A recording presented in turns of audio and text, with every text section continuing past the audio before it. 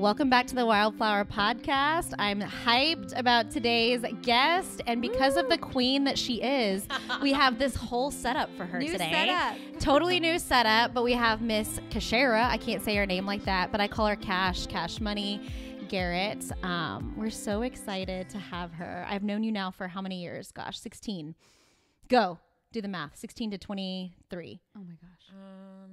16 to 23. 6 years. 6 or 7 years. 7 years. I want to say this. Yeah, it'll be 7 years. Yeah. It'll be 7 years like this summer. Or like this spring. I can't believe it. I feel like so much has changed, but then so much hasn't. Yeah. It's like interesting. I feel like Cash is one of those friends that you like just pick up with wherever you left off. I hope And so. yeah, no, I mean, I feel that way. And she's always fun, always joyous. And she's given me so much life over the years. And I'll never forget the first time I met her when she spoke. I was like, whoa. Like I had never heard, you know, I'm from Texas, but like we didn't have people that spoke with such a thick accent. Yeah. Band extend. She's from. You said she's band from extend. She's from Kentucky. Kentucky. Yeah. What part of Kentucky are you from? Eastern Kentucky. Eastern Kentucky. A small town called Irvin. It's spelled just like Irvine, California. Irvine. But Oh, yeah. We do not pronounce it that way. Urban. Urban, baby. California. No, but for real. So a little backstory. I met Kashera through Bar Method, which is really hilarious because here we are sitting nearly 7 years later, and neither one of us would ever have said probably that I would own Bar Method Southlake. Lord no, right? I mean, it's crazy what God's done over the past 7 years, but that's where we originally met, was through Nicole Bolcher. Bar Method Southlake opened, and she was like, have you met Kashera? I was like, no, but I know who she was because we're also DCC sisters, Dallas Cowboys cheerleader sisters. Yes, Everyone ma'am. thinks we cheered together. We did not. I'm an old star. She's a newer star, but we're similar in age. I'm only a few years older than you, a couple years, I think. But she did it out of college. I did it out of high school. Yeah. So we did it in like kind of two different seasons of life, but I'll never forget the first time I saw her. I thought she was absolutely adorable, and we didn't know what we were getting ourselves into with this training, you guys. Her and I are like the least likely, which is so funny. Bar Method training. Bar Method training. Yeah. In 16 we went, it was like, I think a full week in Plano. Yeah. And like I said, the first time I heard her speak was band extend. And I said, So like for her. those of you who don't know, like whenever you're doing Bar Method, you move your leg like small little movements. So like bend, extend. Yeah, or like if you're like in thigh work where you lift your heels up and you bend down an inch and up an inch, like I think that's what you were doing. I think she was doing thigh work, and she's like, band, extend, and I looked over and was like, this girl is gonna be my new favorite. And I feel like we really bonded throughout that experience, and obviously we had the deeper roots with dance and DCC, but I'm so happy that I met her. And it's funny, we say unlikely because her and I both are strong personality types. Yeah. We love fitness and we love working out, but in terms of being tamed, I wouldn't say that we were the best candidates for the structure of Bar Method. We ended up falling in love with it because we like to work out, but I feel like we brought a really cool flair that just set it on fire. You made it a little trendier. I mean, it was just funny. I remember when people met me, they're like, you teach Bar Method? you're so all over the place. Like you're just too hype, you know, to be like structured. And it was stressful. It was. Awesome. And then I met Amanda at I met you at Cryo. Yes. Yeah, and I don't know when that was, but I was Probably working. around the same time. Well, no, I bet it was before. Did you meet Amanda before? Yeah. It was, Oh, No, okay. I thought we had a longer history You're here. not even married yet. no, I wasn't married, and I'm. Oh, then I was- yeah, for sure. Yeah, and You weren't married yet? That would have been No. over 9 years ago. Yeah. I think she had, or you were either. I was like engaged. Or engaged, no, 8.5. just getting and married. I remember you came in Yeah. and like I would like freeze you guys, Yes. because like the DC y'all had like a Lacey, deal or she whatever. worked there for a while. She worked I there think. after Yeah. me, but yeah, you were always just so fun. Like it's funny because like I don't feel like, you know, on a deep level, it's like we don't know each other that well. But every time I'm around you, I just feel like we're like buddies. Yeah. Like I'm like you just like it's so fun. Cash You just has have, the like, ability she's to so make easy to talk to. so easy to talk to, so fun. inclusive, so fun. I mean, we just laughed all the time. And actually, I miss those days. It reminds me of like back in the good old days too, with like, I say good old days, but like less We're less in stress. the good old days. Right. You know, we're in the good old days now. It's just a different type of good old days. But you know, back when I feel like I was footloose and fancy free, no responsibilities but myself, so it was easier. But even then, when Taya was young, I mean, she's just so fun. Like, you know, you're gonna laugh and you know you're gonna feel good when you leave. And it's almost like we're one of those people that run away from not feeling good. So I think that's part of the party with Cash. You know, it is a party. So y'all should be excited because y'all are going to leave this conversation being like so filled up and like that was so fun And, yeah, you know, just I'm feeling excited connected to for you. it. So tell us a little bit about. too many friends. Never. So you want people to feel like your friends all the time. I love that because I would say that people say that about you. Oh, I feel like I know you. I feel like I'm a friend, and I think that's so important because there's so many women out there that don't feel connected to people like that, and it's just it's hard. Not everyone is inclusive, so I feel like you do a really good job of like pulling people in because not everybody has that kind of outgoing personality, but you draw those people that are isolating themselves in, and that's so important. And you're real. Like I feel like women can naturally be pretentious or can be like whatever, but it's like you have no like there's no walls there. You're just immediately just so like, you know, open. I promise you guys, it's not the new neon behind me. I'm genuinely blushing. I'm like, it's the pink, the blonde. Yeah, I'm blushing. So sweet. Wow. Well, I want you to talk a little bit tell us like about your story, your background. You've already told us you grew up in Kentucky, but give us a little high level of how you got to Texas, Fort Worth, Texas, and where we are currently. Oh, it has been a roller coaster. I grew up in Irvine, Kentucky. My whole family still lives there. So I'm the only one in Texas transplant. But they will agree. They will agree with me. Like, this is home now for me. I fully claim myself as a Texan now. But yeah, so I grew up there, went to high school there. My whole family lives there. We all live on the same road.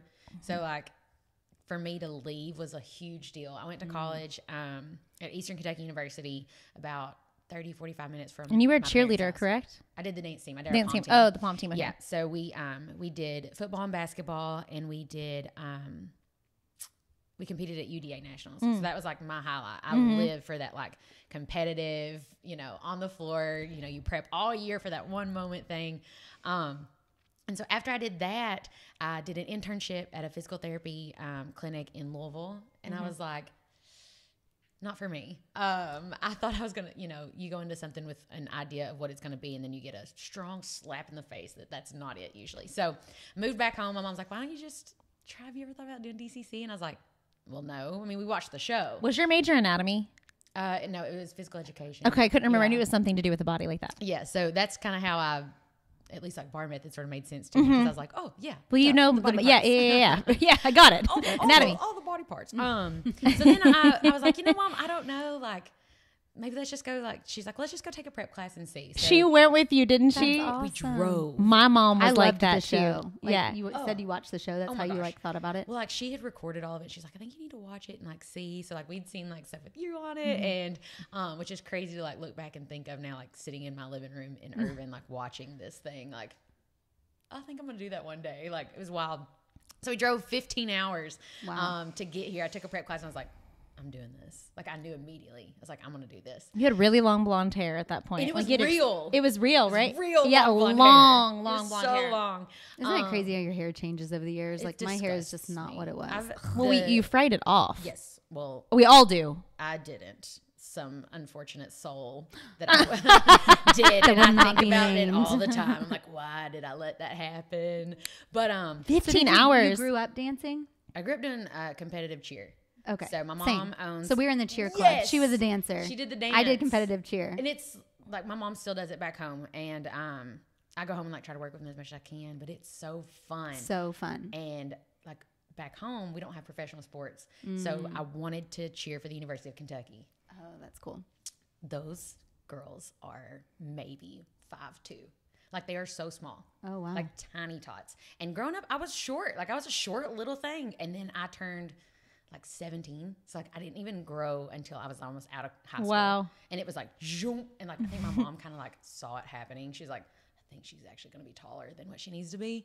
And so I started taking dance in high school. And I started taking dance because she was like, reroute, figure something else new. Well, because college cheerleading is different because like every girl's like a flyer too. Because it's like guys and girls. You want them to be tater tots. Yeah. Like Taya could be a tater tot, little cheerleader right now. Like we call her Taya Tot. Taya Tot, see? Yeah. And so I started growing and getting taller. Mom was like, well, reroute, let's start doing something else. So I just started taking dance in Richmond at a studio over there, and then was like, you know what, like I'm just going to try out. Like I had enough technique that I could get myself through, and I continued to train through high school or through college and stuff. And then I ended up coming down here and just gave it a shot. And I was like, my only goal is to make it through prelims. Like that was all I wanted to do. I just want to go through one round. If I can do that, I have succeeded in all aspects of this audition process. Because it's intimidating too. You're kind of like, if you get too hopeful, you don't want to come crashing down. Do you get like super nervous and like tryouts and stuff? Not really. Like I've done pageants my whole life. And I felt like I was super confident in like myself and what I could bring. And that was kind of like what I went into. It's like you have to just remain so unique. Cause like there's auditions then were different than they are now. Like they were in person. There's like 500 women in there in that first round. You auditioned. Your audition was the more similar to mine. Yes. Now it's nothing different, like that. Very different. But I walked in and I can remember the line of women that are out through there. And I was like, oh my gosh, like I almost turned around. My mom was like, get your almost turned around. In there. I skipped prelims, so I didn't have to deal with that. I feel like the prelim thing is a bit more overwhelming than semis because you have so many people like that. I didn't have to do that. It was scary. Scary, so for sure. You're like, how do I stand out? Well, and I can remember like sitting at the top of the steps at AT&T, like kind of back behind the chairs. And I just like had my head between my knees and I was just like praying. I was like, Lord, like let your light shine through me. I want to be a beacon when I step out on that floor. Like you have gave me the talent. You so put this like in my heart. Like let me shine so bright. And I'm not kidding you. Like I walked up there and got in line and like puffed my chest out and I was like, this is it. So we walk out. And I feel like I'd had this like outer body moment and I'm standing there and you have to slate. And so you give your name, where you're from, and your like school, whatever. And I open my mouth to start talking. They were like, probably not expecting. Every judge looks up and goes, like jaw open. And I'm just like, do they not hear me? Like, am I not? Is this on? Is the mic on? And literally, when it goes back and you watch it in the show, there's subtitles of like, so people can understand what I'm you're saying. Well, I'm speaking a foreign language. You didn't have to figure out how to stand out. Wait, you already just well, stood out because right of who there. I was you like, were. I love that you said be a beacon of light because I remember the first time I saw you, I just saw this abundant, radiant light coming from you. And I still see it when you walk in. It's because it's the Spirit of the Lord, that thing that you've hidden in your heart is wild and very bright. It's like almost like, you see the angels, not they depict like the angels with the lights that are gleaming from them. There is so much of that in you. Well, thank so you. much. But you see it. And I think a big part of that is your heart posture, because even then it's like you weren't going out there going, I want to be DCC. I want to be known. I want to be this or that and make it about me. You were literally sitting there praying, God, like, let your light shine. Like you were making it all about him. You were stewarding your gifts. Yourself, making it about him. More of him, less of you. And that's like, that's amazing. If you don't, you're going to fall. Like I knew there was so much more room to fail than there was to succeed. And if I had made it about anything other than that, that's all I was ever going to see was failure. Wow. So I was like, I have to constantly go out and remind myself. I mean, even like 4 years down the road, like after cheering for that many times and doing it over and over, like every time we'd be in that tunnel, I'd be like, God, just like let your light shine through me. Like I've got to like somehow, keep, because once you make the team, you have to stay on the team, which like Ashton, you get. And I mean, in general, it's like, that's the hardest part. So once you got it, like that's how. Yeah, it's easier. It's harder to lose it. Yes. I almost like when you try out like that and you go for it, you got nothing to lose at that point. Besides, okay, cool, you don't make it. Right. But when you make it and you actually get a taste of what's going on and how much you do actually enjoy being around the women and dancing, and you have so much more to lose, or it feels like you have so much more to lose. Well, so you've therefore, got a life built down here now. So like for me, I had packed up everything and moved here. I slept on an air mattress for 2 months just to try and make the team. And then where did you stay again? I stayed with like a family friend up in Hazlitt, so like Northwest Fort Worth. We were in Irving at the time at Valley Ranch, and so I was making that drive. And then once I like made the team, I was like, okay, I'm just gonna do a year and I want to go home. Like I miss my family. And then like obviously like fast forward years down the road, I'm like still here. I'm like 7. Well, no, how many years? 8 years now. 8 years now. You've been in Texas, rooted here. People love Texas. Planted Texas and rooted. Well, and that's the thing. Like I love my college, like my sorority sisters and my dance team friends there, and my high school. I mean, I still have some friends that I made, or have back in Irvin, and most of them have moved now. But like the people that I've met here, I'm like, that is such like God has put people in my life here and like to support a life to build in Texas. I'm like, I was meant to be in Texas. Like, I know it. You're like, I'm right where I need to be. Well, so you talked about, letting your light shine. How did you continue to let your light shine brightly for the Lord once you were actually immersed in the culture of the Dallas Cowboys? Because, you and me both have a unique perspective on that. And so you did it for 4 years. Mm-hmm. How did you, I mean, obviously you probably had ebbs and flows because it's, a season of your life, but how did you keep your light shining for the Lord in the midst of what I would call darkness? I mean, there's positives, and I don't mean dark necessarily in a negative way. It's not a bad thing. It's like, you're in the world. You're in the world, and the thing is you're in this bubble, and people don't realize you're combating a lot of different things, right? Because the Bible says you don't war against flesh and blood, but you're in one of the most worldly organizations out there, right? And how did you battle that? How did you keep that light burning for the Lord? Dude, it was hard. Cause there were times, so throughout my career as a DCC, my first year, they talked from everything about my weight. Like that was, they don't do so much of that anymore. You just can't, but you shouldn't have been probably either. But, as a professional performer, you are held to like you're an athlete. Right.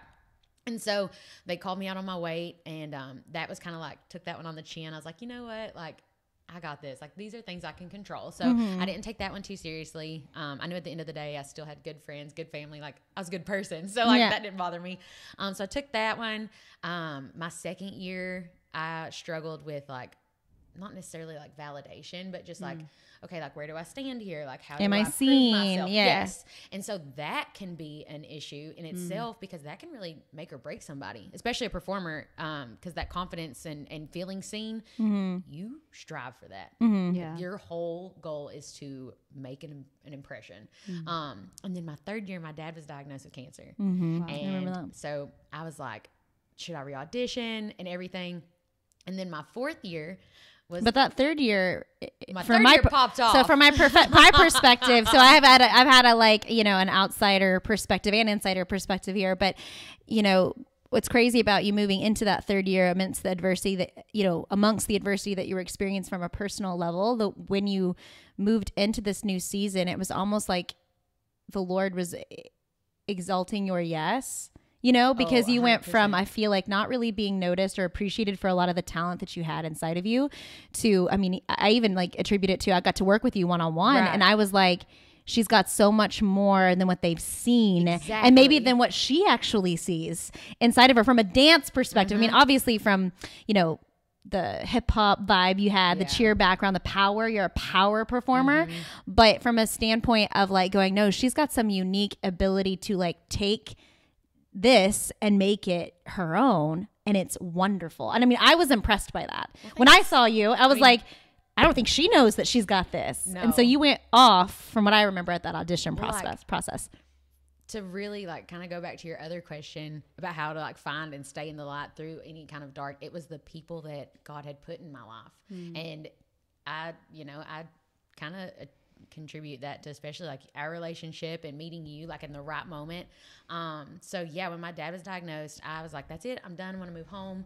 At least take care of and help my parents, because they're both self-employed, they're both on their own businesses, and it was really hard for my mom to be a caretaker.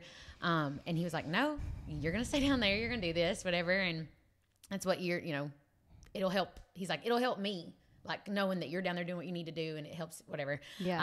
Anyways, him to be excited, to look forward to, like be proud of too, and that was that same kind of season where I got to work with you. And so my first years, I was like, what do they think of Cash? Like, how do they think that I'm this performer or whatever? So I had built kind of solos around what I thought they would enjoy, and then going into that third year, my perspective changed because my priorities were different. It wasn't so much about me anymore. It's like, oh, like I've got, my family has sacrificed so much for me to be here.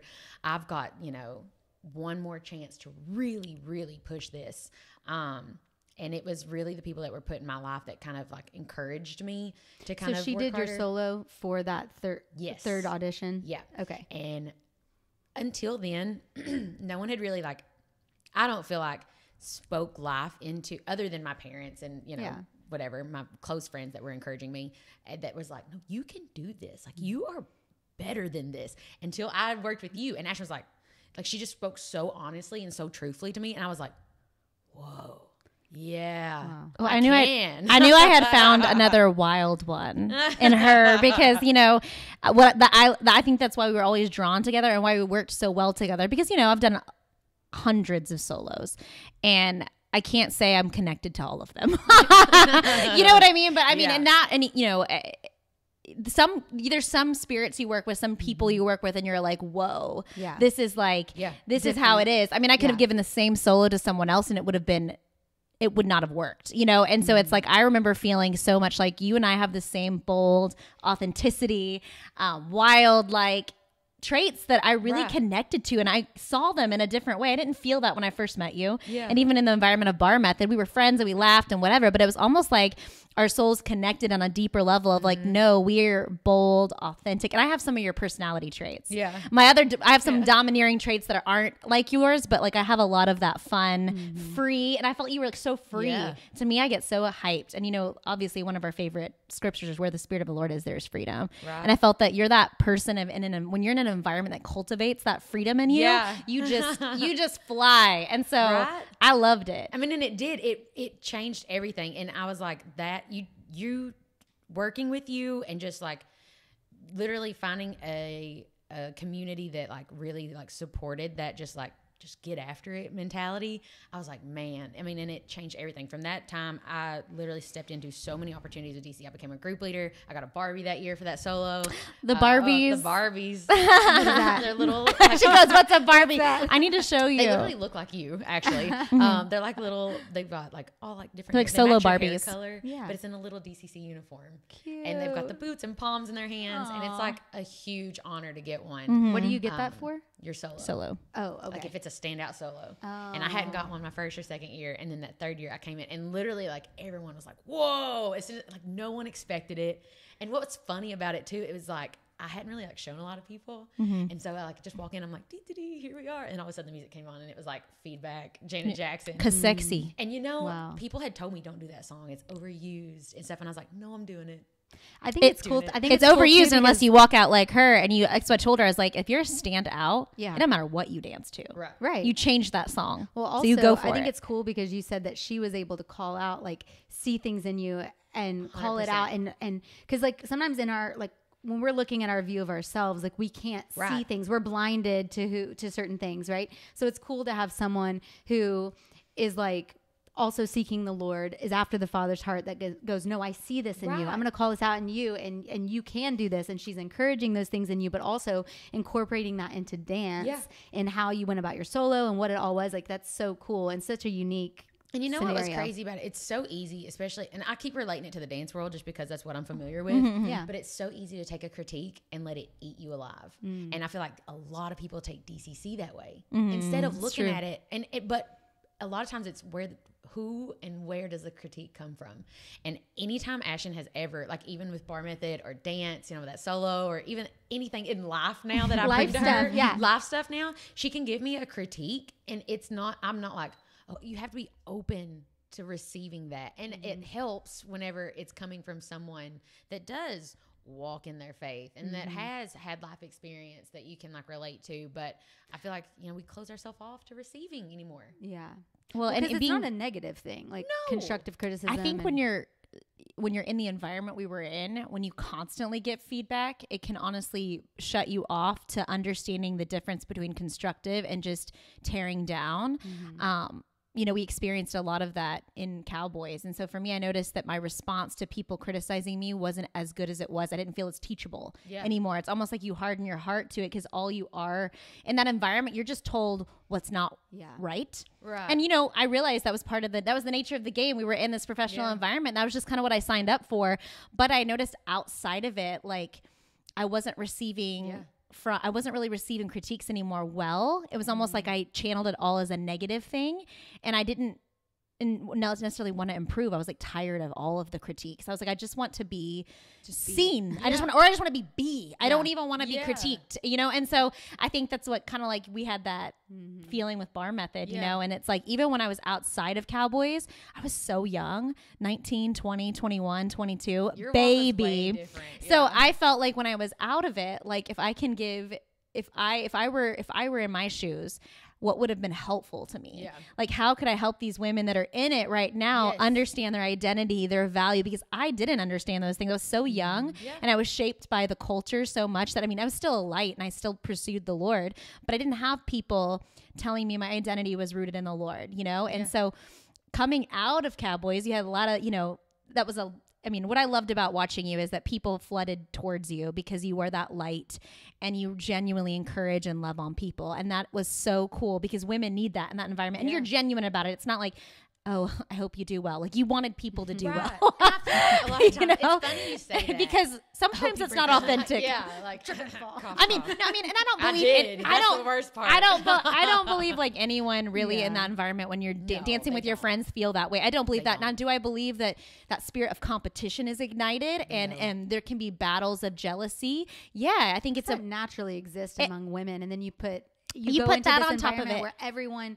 Like, that's for a lot, you're competing, and then that's like a lot of these girls like life dream, like their dream. And I remember talking to Cash about identity and like knowing that when I stepped out of that organization, I thought I was fine because I'm strong. You're strong.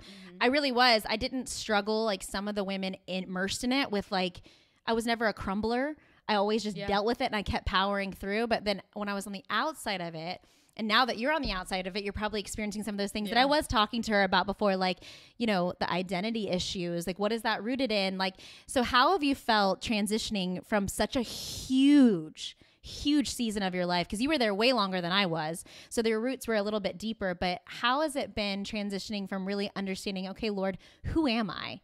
This was such a big part of my life and it still is, but you know, I'm so much further removed now that there's been a process of that. Right. But I do remember being done with Cowboys and not knowing who I was in the Lord and really being challenged to go, okay, God, who is Ashton without any labels attached to her? It's such a big title to be former DCC. Dancing and everyone like associates, oh, she was a Dallas Cowboys cheerleader. Yes. She was, she's a dancer. She's competed her whole life. And so for me, it was DCC was such a huge thing. Yes. But more so just the identity I found in dance and my passion and love for performing. I was all of a sudden not performing ever again, you know, and I was channeling my efforts into people. Like I was just talking about, okay, how do I shift this, Lord, to where I can still have this fire and this love, but give it to others and watch them fly? Yeah. You know, there's still people that sit in it. They're like, oh, I could still do that. And I'm like, no, I can't. My season's done. My season's done. But now how can I help her just be on fire for the Lord, like love what she's doing? And so for you, talk a little bit about that transition, like the struggles that might have been a part of that, where you are, if you're still walking through it. I mean, I think that's so, I think that's still so helpful because even when we're in the midst of like our pain or like the process of transition, which there's seasons like that. How are you navigating that? How are you moving forward? Because I can relate, and it makes me emotional because I can relate to the feeling of that. Yeah. So it's so real. You're like, where do I fit in, God? It's like, who am I? It's like, you know, when Halloween's over or something and it's just like, I was a G.I. Joe last night, but today I'm just back to me. I'm like, all right, like, what do you do? G.I. Jane. Yeah, G.I. Jane. Wonder Woman. Yeah. No, it's a joke, but I feel like throughout my process as a DCC, I never just wanted to be, because we'll say this when we introduce ourselves, like, I'm DCC Cash. DCC or Cash. Like, like DCC whoever. Like, we say that before our names. So then we would like, you almost like attach. And that shifted with you. I didn't have Instagram and all the things that you were immersed in with the times, like social media, Instagram and Facebook. It wasn't a thing. The year I was leaving, we had Twitters that they were starting to give us. That was the year I left. So yeah, the DCC title. Why would you say it that way? I mean, they know you're standing there in a uniform, right? Right. When you're saying this. So when I got to my 4th year, I started to encourage the girls, if we were in uniform and we're doing like a little social media post or a video, maybe let's just say your name. Like, hey, because it's obvious you're in the uniform. Right, like, we know you're a DCC. Yes, like we get it. So I feel like my time on the team, like I tried to remind myself, like, this is who you are. This is something that you get to do. So like I would try to like separate, like, this is you as a person. This is something you get to do. How do you get to make the best of both? It was funny. You kind of talked about too, the way like we would treat each other on the squad and stuff. Like, yeah, there is that natural sense of competitiveness. It's just going to come from the environment. But you can really rally around the people around you. And if you, I don't mean to say use them in the right way, but if you can relate to them in the right way, you do kind of use each other to work your way up. I know that doesn't like sound right. I think what you're trying to say is you're staying in your lane when you're able to appreciate women for what they give. Exactly. So you think about there's 4 group leaders, right? You're not all the same. Right. You don't have the same talents. Yes. You don't have the same giftings. And I think breaking out in that environment is challenging sometimes because they kind of label you the moment you walk in. Right. And unless you do something spectacular, kind of like, you know, I remember I never spoke, you know, until my 3rd year. And they're like, you can speak. And I'm like, you know what? I'm very well spoken. You know, they didn't let you. Or well, it's like just that they don't know. You know, there's some people that like that's like really what they do. Like, you know, They're going. the interview girls. They're the interview girls. They kind of like put you in these categories. Like I was like the dancer. Okay. Like, you know, you dance and like you know, things like that. Highlighted. But then getting to really see what, you know, there's multi things that people can do. And, you know, so I remember feeling like, okay, now they know that I can speak too, you know, and I mean, but they do that. But it's like, what you're trying to say is that when you start to go, okay, Lord, I know who I am. I know, and it's a competitive environment, but she's good at that. I'm going to let her be good at that. Yeah. And I'm going to let her fly and not try to be her. Right. But the reality is not everybody feels that way on the team. I think some people really do struggle, but when you're able to identify that, it gives you more peace. It does. And so like I knew like from the start, like I was just like, I'm just going to be the like sisterhood. Like I was the one that was trying to like plan outside stuff and that kind of stuff. And it's like, if I can just like rally around our personalities and I keep true like to the locker room being the most important part, like that'll help me stay sane. Yeah. So I was like, honestly, it was a little bit selfish. I was like, okay, like this is for me, guys. I need friends, but it was true. I need friends. Help. I did. You're like a 7, I think. She is. You're a 7 that's for what she sure. is. Oh yeah. I'm a 7 wing 8. Okay, gotcha. I'm an 8 wing 7. 8. Yep. So yeah. that's why we kind of like bounce off. But wait, what are you? I'm a 3. Really? Yeah. I guess I could see that. Yeah. Do you know your wing? I kind of get confused. I go back and forth. I think I'm a 3 wing 4, but sometimes I read different things and I'm like, I don't know. See, sometimes I go back and forth. I'm like, I could be a 2. Yeah, sometimes. I know I'm a 3, but I'm not sure on the wing. I get a little confused on that. I never like really like bought much into the Enneagram thing, and then I was like, man, because I don't like to be put in a box. But I'm like, don't you like title me? You know, and then people. My husband's a 7. That makes sense. Yeah. Yeah. Oh yeah, but that's a good one. Yeah. Yeah. Like, oh yeah. Okay. But back to that kind of like how I kept my identity there. Honestly, I struggled more with my identity once I was done cheering than I did while I was a cheerleader, which I feel like that's sometimes normal. kind of opposite for things. But there goes my phone, guys. It's okay. Just grab it. We're casual here. There we go. Yeah, okay. I asked at the beginning, just side note, I said, is everyone's phones on silent? And then all of a sudden, we're like a few minutes in, ding, and she looks at me. I swear, you know what it is? Okay. It's the Holy Spirit, like, or it's like these things like triggering her. You know, I'm like the greatest trigger for people that are so struck. You don't trigger me. I know I don't. You're usually she gets me now. Her and Tyler are just like she is who she is. No need to lose sleep. But I think that's super interesting that you talk about when you were out of it, because I even remember speaking to you when you're in it, and I was like, she's good. You know, but then moving, I knew that moving out of it was hard. So I got hired full time right after. So I really didn't even get any downtime out by of it. By the Cowboys. Yeah. So I retired in May of 2019. And the thing was too, when I retired, I didn't retire from an injury. It wasn't like I could have done it for another year, but after you'd been there for a while, 4 years, you get to do kind of it. Once you get to do so much, there's not that there's nothing left. I mean, and it's just time consuming. You're like, do I want to? It's like, you want other people to get the opportunity. Not that I felt like I could have it over them. I really didn't think that way. It was just like, just from the seniority of it. Like there was things that you got to do the longer you stuck around. And that's just kind of how it was. But I'd gotten to do so much in that 3rd year. I went to Pro Bowl, which was like something like unheard of, you know, and cool. I was like, I guess I'll come back and do a 4th.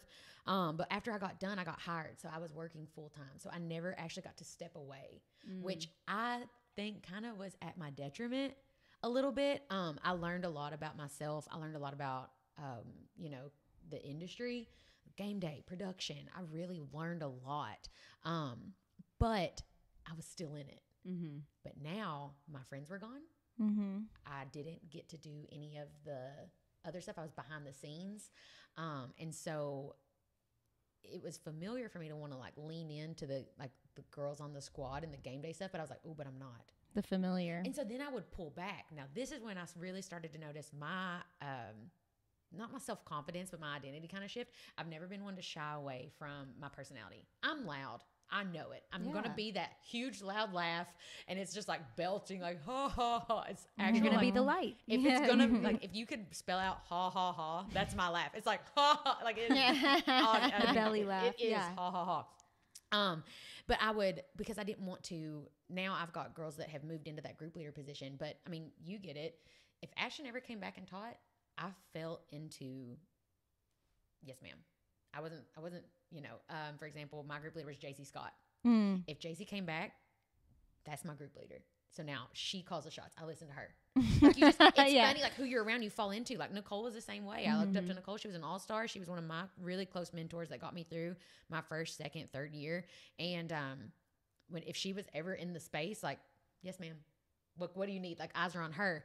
So I was trying to like pull back and let them have that moment because I'd already had it. So I was like trying to remove myself a little bit.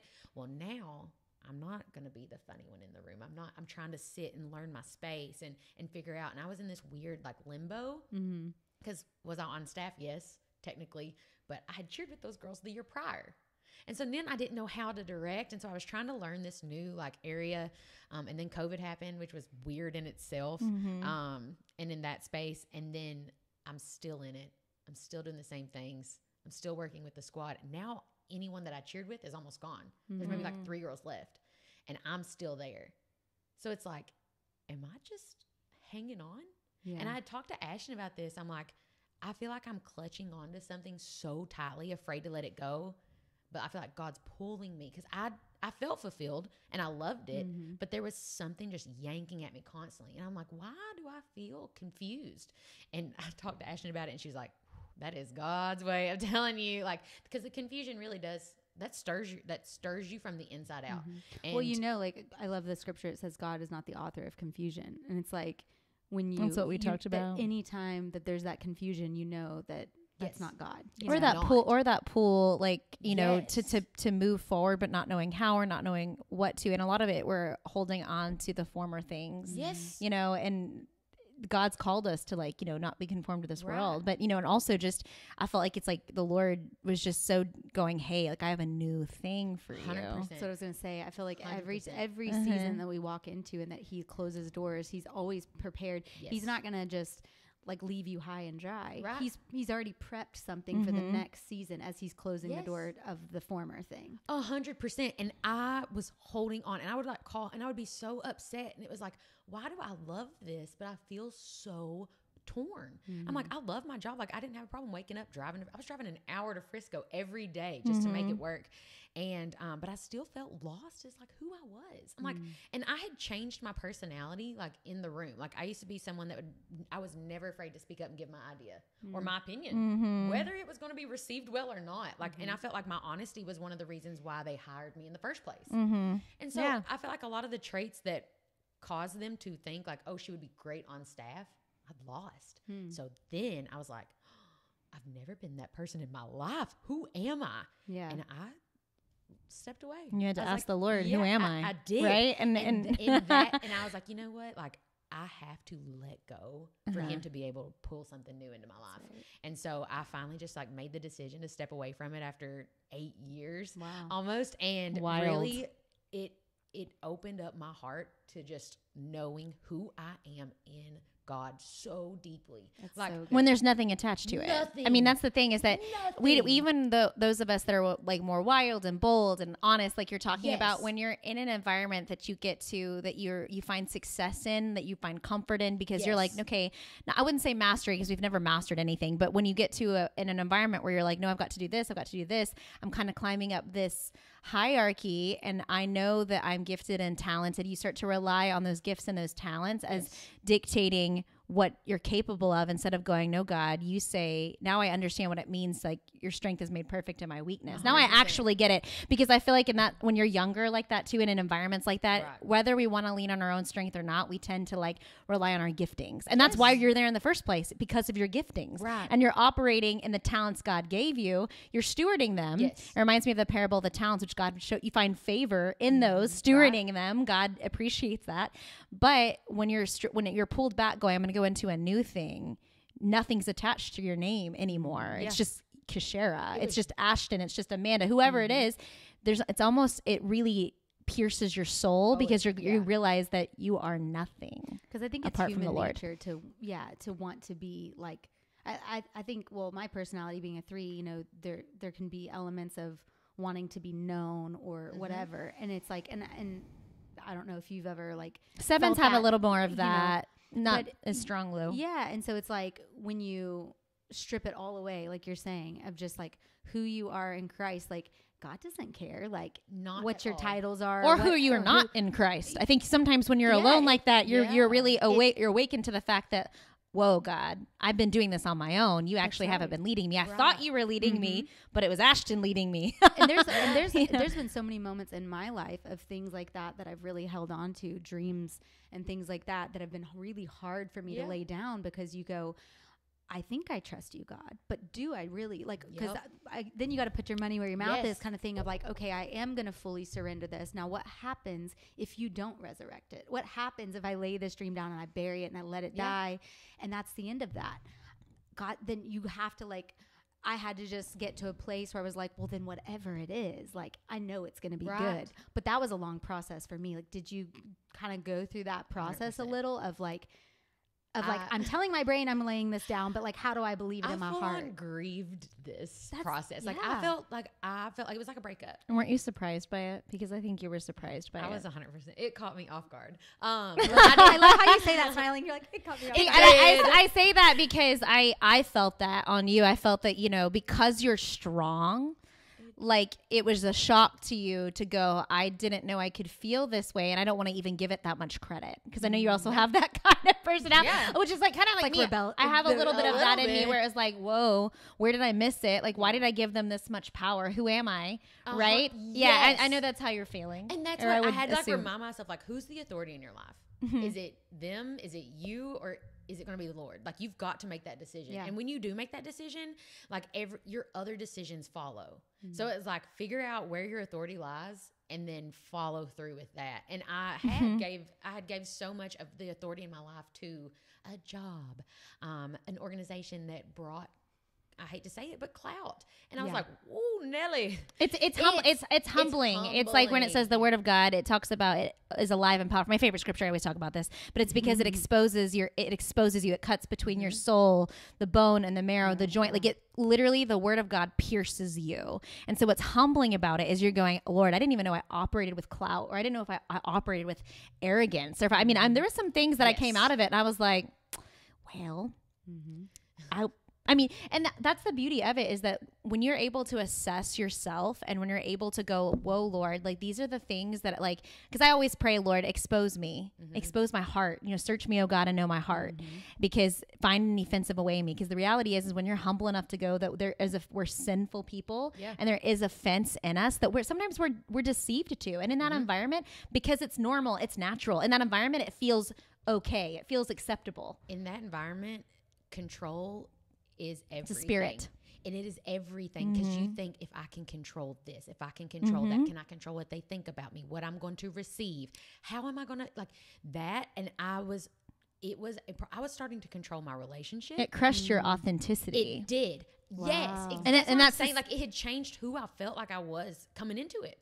And I've never been the kind of, even like me and my boyfriend, like, I was starting to like almost want to control that and hold tighter to it. I was clinging on to anything I could get a hold of. Wow. And I was like, what is happening? Like, it's a spirit. And it Jezebel. was. And it's like icky. You're like, I don't want to feel like this. I don't want to Because I've been we've said it all day. Like, it's such like a spontaneous, like, I love like random road trips and like a big gas station snack girl. I'm like, which one am I going to get today? Like, I have a new favorite color, favorite city, favorite movie every week. But so I've never been one to like really want to like hold tight to something. And especially, I love when things change. Not a fan of routine. I love something new, but I was clinging on to routine. And I'm like, what is this? But it was because I didn't know. I had lost myself. I had lost my identity, but I was still in it. So that's why I feel like mine is a little bit unique, because I still had it, But I was not the same person that I came into right. it with. And I was like, quit. Yes. Like, you need to move Ashton forward. was probably like one of the catalysts that really like it's helped me time get to move on, because you actually, like you were talking about before, you have to take a step forward. You have to move. You have to like make your way. And if you don't take if you don't take action, because I'm so action oriented, you're going to sit in the same spiral of whatever it is you're sitting in. You know, and you might miss what God actually has waiting for you. Ding dong. Ding, ding, ding. Yeah. I mean, just by trying to hold on to the former glory of what was. That and we think God's going to show up sometimes if we just wait for him. And I see people say that to me all the time. You know, God can make it happen. Yes, but you have to do it. You got a partner. Most misconstrued. It's the be still. Like that. That is the most misconstrued. Like I feel like comment or like be still. I know I'm God. Yes. It's true, but you know. But you've got to meet. But somewhere. he also asks us to take a step of faith. Bingo. Lots of time. I mean, you know, so. And be still and know that I'm God. Really, I think that people use that out of context, because when you're still in the Lord, a lot of that's to like calm the anxiousness, the worries. It's like to be still and know, yes, God is sovereign. Yeah. He is acting and he's working, and we don't have to make things happen, but we do partner. When he's when he's pushing you out to do it, when you are feeling it, you do it, and you make choices. Well, and I got so blinded with like the decision. I was like, but if I just stay a little bit longer, maybe I'm here just to wait it out. And I was like, nah, this isn't a feeling of waiting. Like I knew from my first time in the studio, I was like, you just ride this out. Like you will be successful. But the longer I stayed in the actual job side of it, I was like, man, like I don't know. Like this isn't really, is it? But that right there should have been my first red flag. Like, you know, so, but since I've like let go of it, I feel like I've brought like so much more life back to myself. That's like amazing. I feel like I look like, even people are like, you look different. And I'm like, yeah, it's because I got the monkey off my back. I'm kidding. It wasn't a monkey off my back. The Lord honors obedience, and we talk about it. When you're obedient to God, that's when you start to truly walk in true authority and authority in the Lord. It's like the deep roots of like continually obeying what God's leading you to do. I mean, then he restores. Like you feel so different. I mean, restoring the authenticity of like who you are and who he's called you to be, because when he's called you to be someone bold, you don't have to live within the constraints and it goes into religion, which we talk about all the time. Obedience produces authority and holiness, you know, and we think about the Lord, like the more sacred you are, the more you're walking with the Lord, your life of obedience is really indicative of your walk with God. I didn't understand obedience. I didn't understand that just simple acts of like stepping in faith and like quitting that job or speaking to that person on the street. I was going to say simple things like that. Like people always make like obedience such a big I have to buy this house of like, big decisions. But a lot of times it's just the Holy Spirit nudging you to say, hey, go encourage that person. And sometimes in those moments we can argue or wrestle with the Holy Spirit of like, oh, like that's a stranger on the street. Like, is that going to be weird? You know, but sometimes like you're saying, just like it's the small moments, the moments that people don't see. Right. So who we are is an indicative of our secret place, our time with the Lord, like how we live our lives. And I'm a big person on that, because no one sees your quiet time with God. Nobody sees. You're not doing it for the affirmations of men. You're like, Lord, I want to be known by you. I want to be loved by you. I want to see you, God. Show me you. I want, and so how do you battle? I mean, a lot of people talk about, because so we've been going through this. We're in battle, and bloom was the word God gave for us. The Lord gave me battle. The Lord gave Amanda bloom for indicative podcast, for the podcast. Words for the words for the year, which is funny and hilarious because it's so us. So on point. It was so on point with our personalities, and even like Wildflower. It's so funny because you had wild and I had Wildflower. She had flowers. Like, I'm the flower. You're the wild. It's because it's like I'm wild for Jesus, and not that you're not. I'm like a bold, like, hey, I don't want to look like anybody. I'm just different. Like, I'm more like, and you're unique. Chill. I'm unique in my own way, but like you're like radical. I'm like, hey, like shave your head, sell your clothes, go do whatever God tells you to do. Like, not everybody is like that, and not that I want to shave my. I mean, whatever. I've learned that it's not my choice. You look good with a buzz cut. But it was so crazy because leading into this year when we were praying about it, like I was asking the Lord for a word. She was asking the Lord for a word. And I came to you first and I said, I feel like the Lord showed me bloom. And you were like, yeah, okay. Because like, I'm very much like, I say this every week, but I'm like, I love to see women bloom into who God's called them to be and like, whatever, chase their dreams, all this stuff. And like, you're so intense. And she's like, I feel like there's something about equipping women for battle and all this stuff. And so then we go back to the drawing board. She's asking the Lord, and the Lord clearly shows her battle and like some scriptures and stuff to go with it. And then we were sitting there one day and she goes, battle and bloom. Like, and I was like, that's so cool, because you can't get to the one without the other. Dude, everyone wants to bloom. Everyone wants to be in their calling and this whole big thing, but no one wants to like do the day in and day out things that are unseen, that are in the secret place, that are equipping you before you can even bloom to where God. Well, and you know, we talked about this in our first episode, and the Lord showed me a Sharon flower. It was pink, and you know, I'm more muted color, and the Lord was just showing me about the wilderness and how Jesus is that flower that you see blooming. He is the prize. He is the what we're chasing after, what we're pursuing. And people forget that like he's sitting in the throne room right now, interceding on our behalf. Yeah. So the Lord for this year taught me a lot about, or teach me to pray, which is it's a battle weapon, right? Intercession. Right. And that the Lord literally is making intercession next to God. He is our advocate. He is standing, he is the wedge between us and God the Father. And so, you know, how do you battle? Do you battle? What does that look like? Is it consistent? Is it not consistent? Like practically. Yeah. It's funny you say that. I feel like I have really, really in the last, more specifically in the last 3 months, been in a spiritual battle, where I felt very, I went through, this was like super recent, like a little splint of like, really almost like in my feels. I don't like to say the D word. So no, you had a hard time. I've had a hard time. So in January of 2021, it's crazy. I was jumped in my parking garage. Did you not know this about her? I forgot. Now yes, remember. Yeah. Oh my gosh, it was a trip. So I was coming home. It was January. It was not late at all. It was like 7 p.m. I lived in Uptown Dallas, and I was pulling in the parking garage. I saw these kids like walking through. I say kids. They were like, they were like teenagers, like 17, 18 years old. I pulled in, backed into my parking spot. My mom's on the phone. I get out of the car, take a step out, and sure enough, like this kid comes up to me. He's like, can I use your phone? I turn to look at him, and he just knocks me in the face. I took off running. Like the whole thing now is like in slow motion, like looking back. I was trying to get into the door, and next thing you know, like I'm getting a hit in the back of the head. It was like they were using a pipe wrench, just beating. I mean, literally, So I turn around and just start fighting. Like that's all you can do. I just turn around and start swinging. Or pull out a gun. My mom is on the phone for this reason, but my mom can hear the whole thing. So she's listening, and I'm screaming like, "Stop!" Like hit. I mean, I'm throwing punches like I have never. That's incredible. Your adrenaline's like. How pumping. Is your mom? I don't understand your mom. My mom, she's a beast of her own. Like that woman's tough. She's strong. She is a strong woman. And she like flew down the next day, but they broke my finger and stole my car keys and stole my truck that I had just bought in August of the year prior. Wow. So I was like, it was only like 3 or 4 months old, whatever. Anyways, all that happens. They didn't try to kill me because the next day, they wrecked my truck, run away, whatever. They get gone.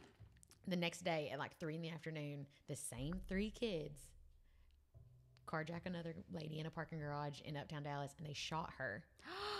And they didn't have a gun with me. They I was okay. I just had a concussion. I had a busted lip and broken finger and some like torn ligaments in my hand. But like they actually she ended up living. I had to make sure. I was like, please tell me she survived. She was okay, but they shot her and drug her, and they finally ended up catching them. But they were minors. Like they were just like, they said it was like gang activity, whatever. The week before that, my papa was a pastor, my mom's dad, and it used to kind of like freak me out sometimes because he would get prophetic word, and I would I just didn't understand how to lean into it as a kid. Like growing up, I was like, oh, like don't tell me, I don't want to know, because I was scared, But now I'm like, yeah, give it to me. I don't want to die. Don't tell me I'm gonna die. You didn't understand what it was. Like I just didn't get it. And now I want my life to be spontaneous. Right. I was like, don't tell me. But he had called my mom 3 days, 4 days prior. And was like, is everything all right with Kashara down there? Like, is she okay? Like, she's just been on my heart, and I'm just gonna pray over her. And so they prayed over me. I didn't really know that at the time or whatever, but I had been praying favor. Lord, favor, pour your favor out over me, protection, favor. 2 weeks leading up to that. Wow. And I lived here for obviously a long time before that happened. And so that was my first battle. I was like, man, all right, strap up because it's time to go. Because that happened. I went through some struggles with my relationship. I was working through some issues at work. And I just felt like, it was one thing after another. And it felt to me like the spiritual world was becoming physical. So now I feel like I'm battling not only it became more real too. You're like, oh, wow, this is real. Physical attacks. This isn't just a fake thing that I'm reading. Yes. Yeah. The physical attacks started to play into effect with my mental. And because they say it all correlates. Yes. They say like if you go through a traumatic event, like it can really, especially if you've been hit in the head, it can cause that emotional damage as well with it. And so I've never struggled from like anxiety really. I would be a nervous person, but not like to the point where I was like, I don't want to get up. I don't want to deal with it. Yeah. I don't want to the point where you can't leave your home or something. So that was kind of all of 2021. 2022 rolls around and it's not any better. I'm just like, oh my gosh, like what is happening? Like all of this stuff. And really what I felt like I had done was I had, I was praying so hard to like, God, just like, where's your favor? Where are you? Because you feel like that's like what you're supposed to do. But I just had to literally stop and just let him talk to me. I was talking as per usual. I was talking to God and not letting him talk to me. You got to listen. Yeah. Yes. So I felt, unfortunately, I got it figured out. God. Right. So I felt like I was dealing with all of these like physical battles. And they were deep things. They're not, these weren't like surface things. Like, oh, I don't like my job. That was part of it, but like, that wasn't the deep things that you were walking through, truthfully, that nobody could see. Not at all. And so I felt like I was going through all of this, but I wasn't actually receiving what I was supposed to, how to handle this. And I don't feel like it's been just now. So it's like a 2-year process. And I just now am figuring out how to get from the battle into the bloom side of it. And it was literally just me quieting my thoughts, quieting myself, and putting literally kneeling before God and being like, where what, are you? How? Yeah. That is so good. I love that. Shutting up and just like, and I will just sit there and just be like, okay, like, I don't know what to pray right now. Yeah. So I've talked about that a lot. When you're that crushed and broken, like you don't have things to say. Yes. But he meets you like there. He shows up. And like, even just like you're saying, kneeling, that humility of just saying, coming before the Lord and just being like, I'm in awe of who you are and what you're able to do. And like you're talking about, like, his strength is made perfect in our weakness. It's like you're reminded in 100%. These battles of how weak we actually are. Well, so then when we sit at his feet, you're like, wow. I almost had, and I hate to say this, I don't think anyone should have to go through that. I'm not, disclaimer, no one should be attacked in their parking garage, but, or go through like any type of relationship or work. And that's not God's heart or plan for us. But I almost had to be broken down so much to get to a place where I could be built up into where I felt like he wanted me to be. So when you started talking again about your attack, because I remember when you told me, I was like totally crushed. And I still get super emotional about it, just because when you sit there and you're in the reality of knowing that life is but a vapor. It doesn't matter how strong you are. It doesn't matter how, because you're a fighter. You're a warrior. You're a fighter. You battle.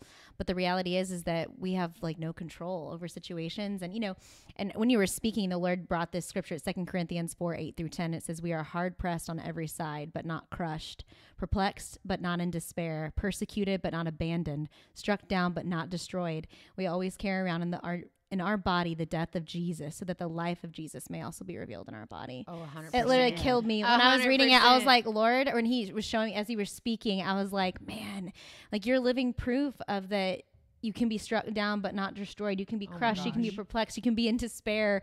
But, I think that's what the essence of it is. You had to die for God to be 100%. Resurrected in you. And we don't realize that when we say yes, I say this all the time, to Jesus, that really means that, hey, there goes it for you, because people think, okay, if I choose God, my life's I'm gonna have favor. Yeah. I'm gonna be promoted, exalt me in due time. He says he gives grace to the humble and opposes the proud, which, it's wild, because I know I used to think that it was a formula, which we talked about a little bit before, but truthfully, it's learning that, Lord, we have these things that happen. He turns these things for good. Like he didn't will this for you, but but there's a purpose in your pain, and going through that. Sure. He will shape and shift and do all kinds of things. Yeah. And I love that, because that scripture is so like, it's insane.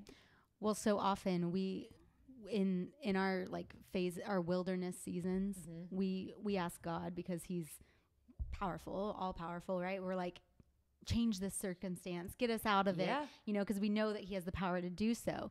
But if we lean into God and we just say, no, I'm going to shift my perspective from what I see and from what sucks about all of this. I'm going to focus on you. I'm going to pursue you. And I'm going to lean into the process of what you're going to do through me in this season. Yeah. It's like I feel like we can extend our wilderness seasons by like we were talking about earlier, through bitterness, through all of these things. But if we allow God to really just change our hearts, change what our eyes are looking at, change our perspective, like it not only will make the wilderness season so much more pleasant, but or just open your eyes, like remove the veil for you to see the beauty in the wilderness. It's not that it's pleasant or that it'll feel good, but like you see differently. Your perspective, your ability to see is different, and we all have that choice of what we choose to focus on. And if we allow God to use that and I feel like you both, like as mothers and business owners and entrepreneurs, like you both understand that, like that feel that you're like, you almost like have to be doing something. Like I have to be, I need to make this happen. I need to be the one that does this. Or it's like, no, I can make that happen. And I had to like almost like remove that air from myself and just be like, maybe I can't. God, you can, and you will. And it's not that you can't, it's just not yet. Yeah. You know? Which I'm in a season of not yet. I mean, not yet. And I've heard not yet so many times, and it's one of the worst things to feel is not yet. So I feel like I'm in a weird space too, where it's like, I did commit the majority of my adult life to a career. I mean, I didn't. And my boyfriend, he did his whole professional career as a bull rider, and I had my stuff going on with DCC, and then I stayed in it and very much like was married to the game. But that's what I felt like I did. And it paid off. I do feel like I said, it was all a blessing because I learned so much about myself and what I could do and what I could accomplish. But now I'm in a season where I am in my 30s. The majority of my friends are married with kids and they have that. And so that's another, when we go back to identity, I struggle with that. It's like, when will this happen for me? What am I supposed to do? Am I supposed to be? And so that's another thing where I really like this in the last like 3 or 4 months, I've really kind of like had my eyes open to like, you know what? It's cool if it does. It's cool if it doesn't. Like I'm a child of God, whether I'm married, whether I've got 15 kids, whether I've got 15 dogs. And everyone's like story and like timeline just looks different. Well, and I just heard obey. So I don't know what God's asking you to do or what you're feeling convicted about or what you're feeling not convicted about or what God's pushing you into. Yeah. I heard him say obey that, and then it will come. It says that's just what I don't know what that means, but I know I know that whatever he's calling you to do, or if you're feeling something in your spirit that's not settled or that he's going obey, and then all things will be added. Well, see, and you know what's funny about that is the minute I decided, like, and really full on made the decision to leave my job, that was when Harlan House came out, and I've got to meet some of the most incredible people and kids through that like opportunity. And that's just the beginning. It's just the beginning. And I feel like I promise you, like, just do this. Like, you'll be great at it. Like, they're gonna love you. And like, I mean, I struggle. Like, no, I didn't grow up like a trained dancer in the studio competition stuff. But I'm like, I love people. I love kids. He calls the unqualified. You know what? Every time he'll show up and just, Isn't it wild? It is wild.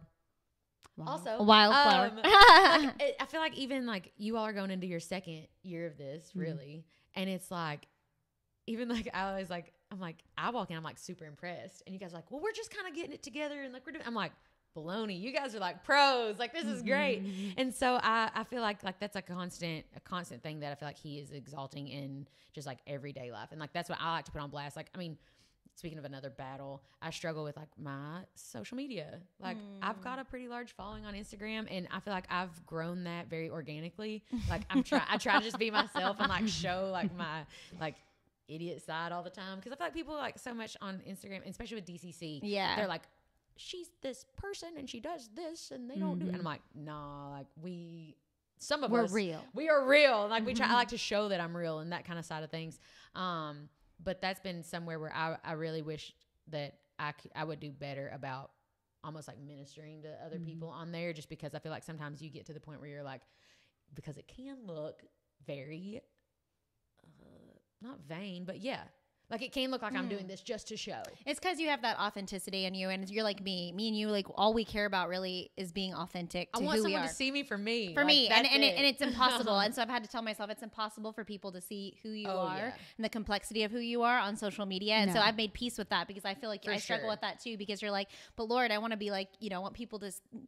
I don't Sometimes care. I'm like, I just want to share this. Like, I thought this was cool for me. Like, this hit my heart today. Like, maybe it'll hit somebody else's. It's not just because I'm trying to prove to somebody, like, here's my post. Well, people feel that on you. Or at least I believe people feel that on you. So, like, with my identity, like, I try to, like, refer everything back to that because that was kind of like the premise of, like, going through the battle and the blooming. Mm-hmm. I've literally had to go through the mental struggles of, like, don't make it all about you, but still be fun. Still try to encourage, like make people laugh. But now you're the ham. Like, don't be a ham. I've struggled with that just because I love social media. Like, she kind of hates social media, but I love creating content. I love showing up on and there. She's so talented in that. I know you're really good. But thank you. But it is hard. Like, I think last year I stepped away from YouTube for the year, you know, and I love vlogging. I love doing stuff like that. But going, God, where is the line? Like, where is the line of, and I still haven't figured that out, of going, I love this, but like, I don't know how to show up in a way that feels, number one, authentic. And I really tried to be real and all that kind of stuff, but also going,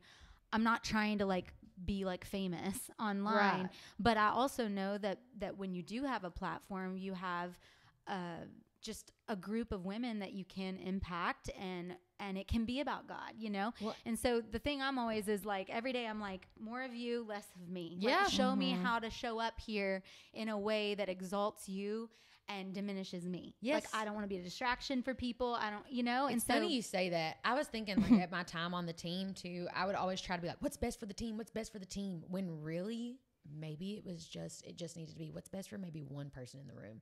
And so, like, something that I've tried to remind myself this, like, since like the new year started, was like, if you can reach just one person, right, he chases after the one person, then it'll be worth it. So that's what I've been trying to, like, remind myself, like, with how I go into my classes and how I go into, like, if I can just maybe like help or guide one person either closer to the Lord or closer in their walk, you know, or their confidence with that. I mean, because it all does come back to Him. So that's what I'm trying to do. I'm trying to, like, this year just really, like, redirect, just like, even if it's just one, because I feel like maybe it's the 7 in me. I don't know. I've never talked about Enneagrams this much. You guys. But I think that's in me. Like, I look at these big lofty goals. I'm like, yes, big things, must do this much stuff by the time. Like, my bucket lists are always like huge things, but really it's like, dwindle it down. Okay, refocus, which I feel like you're good at helping me at. Like, just do one thing. You know, Tyler's taught me a lot. You know, I think it's crazy how God pairs you with people because, you know, we are so radically different, but He's taught me so much about, you know, because I'm a big picture, I'm a visionary, and he's a visionary, but yet He's practical in, like, the ways you get to that, because again, God's saying, say yes to me in the small things before you go anywhere. That's right. Else you have to steward what you have in your hand. 100%. And when you have nothing, and there's so much about stewardship in the Bible that people don't understand about, and the talents was one thing. It's like when God gives you something, and if it feels like not a lot, but if you can't be trusted to steward that small thing, you'll never be trusted to steward something bigger. Because again, it's not about you. It's not about me. It's about what God's giving you in this season for people, for His glory, and Him being known, not us being known. And you know what's funny you say that about talents?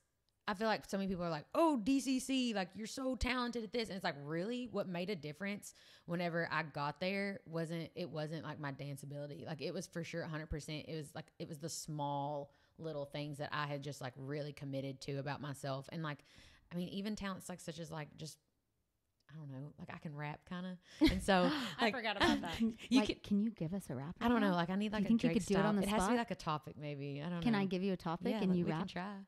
Like, you just freestyle? Yes, like, we can, like, rap. Like, I forgot about this. We would play, like, Drake style beats on our phones, and, like, you would, like, come up, like, we'd give topics, and then we would, like, rap about people. It was so funny. But, like, that one little thing. I'm dead. What's a topic? I don't know. We can put her on the spot. Maybe try something. I can't think of it because then I won't. What about Battle and Bloom? Battle and Bloom. That's what I was wondering. Can you rap about that? Maybe. Going through the battle, gonna talk about God, looking up, saying, oh man, I don't know. No, I can't do it.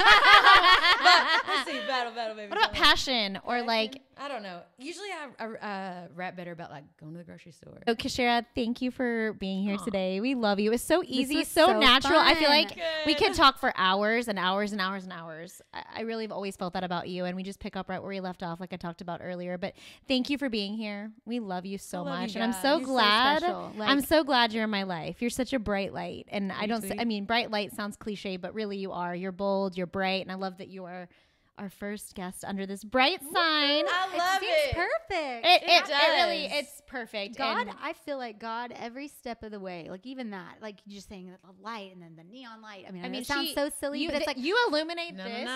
Like even looking at how you are, that's what you are in life. And that is not a coincidence. It's not a coincidence. Can I pray? Lord Jesus, I just thank you for this time together, Father. I thank you for Cash. I thank you for Amanda, God, and I thank you for this conversation. We just lift it up to you, Father. And I thank you for all the people that are watching, Lord. I pray that you would just pour your spirit out on us, shift our hearts, Lord. Allow us to see us in the way that you see us, God, through your eyes, Father. I pray this special blessing over her, God. I pray that you would heal her body, heal her mind, heal her heart, Lord. And we just thank you for this time. In Jesus' name, amen. Amen. Woohoo!